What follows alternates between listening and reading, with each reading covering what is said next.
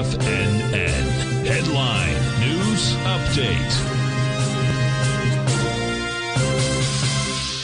Welcome, folks. This is Jacob Shoup filling in for Tom O'Brien. This is the 4 p.m. stock market update. Let's take a look where everything ended up today. We have the ES Mini up about 0.8%, trading at 48.08 today. The Russell trading at 1935, about 0.5352%. The NQs trading just about 17,097, up about 1.35%. Dow futures up about half a percentage point. Gold, a little bit of okay movement upwards in gold, at least today. Looking at 2024 on the contract there. Silver contract trading at 22.87, up almost a percent.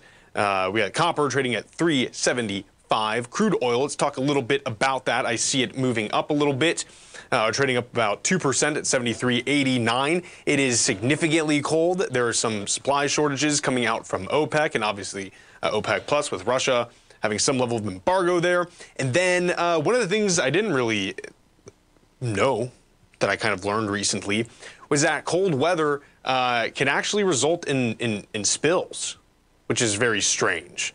So let's look a lot about that and let's see why that is. Talking about North Dakota, you had 60 reports over the past week of spills. It's basically hard to get people out there to try to maintain the lines, and this causes essentially a slowdown in production. Public health isn't an issue. Let's get the numbers on that. As of Wednesday morning, the state's output was estimated to be down 650,000 to 700,000 barrels of oil per day and down about 1.7 to 1.9 billion cubic feet of gas.